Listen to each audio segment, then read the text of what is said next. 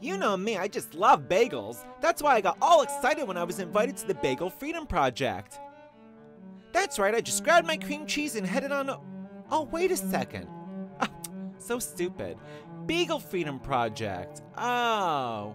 The Beagle Freedom Project is absolutely amazing, and I was there to celebrate the reunion of the San Diego 10. On May 18, 2012, 10 Beagle pups were rescued from an evil laboratory in San Diego.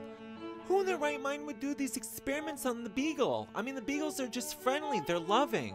Well, that's exactly it, because they don't fight back and they're non-threatening.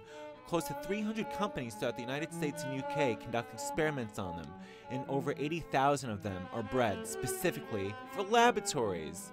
Here I am schmoozing about saving these 10 pups a year ago. Amazing. And look, they're getting to know one another all over again. Oh, hello? Hello? Look at those big ears. FYI, Beagles happen to have one of the best senses of smell of all the breeds. I'll tell you that much. And look, here I am with Kevin and Monique of the Beagle Freedom Project, just discussing what's going on. I mean, Snoopy is a Beagle. Everyone loves the Beagle. And they work for the US Department of Agriculture, not only in our country, but in other places like New Zealand and China, and they sniff bags and everything. Yet the FDA uses them to test drugs and chemicals? I mean, they're pouring shit into their eyes and giving them various cancers. Oh, what a precious pup. These San Diego 10 are so ecstatic. They're just so happy to be free. Oh, wow. Look how they celebrate their freedom. Hello there. Oh, you two get a room already? Please. I guess they remember one another. Following the Beagle, the Beagle, the Beagle, following the Beagle. Oh, what an amazing day I had. Look at these babies. Beagle buns! Every owner was incredible, rescuing these pups. In laboratories across the United States, they only have federal ID numbers, which are tattooed on the inside of their ear. How terrible is that?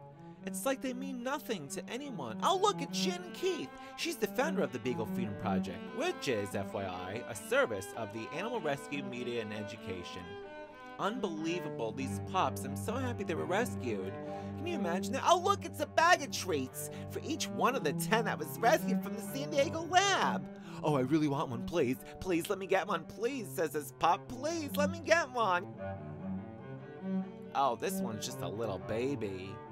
All these beautiful beagles. I can't believe it. Tattooing their ears and just doing experiments on them like it's nothing. And using taxpayers' dollars. What the f***? That's when I decided to get myself a tattoo. That's right. Look at that. Names, not numbers. And look at these amazing tats.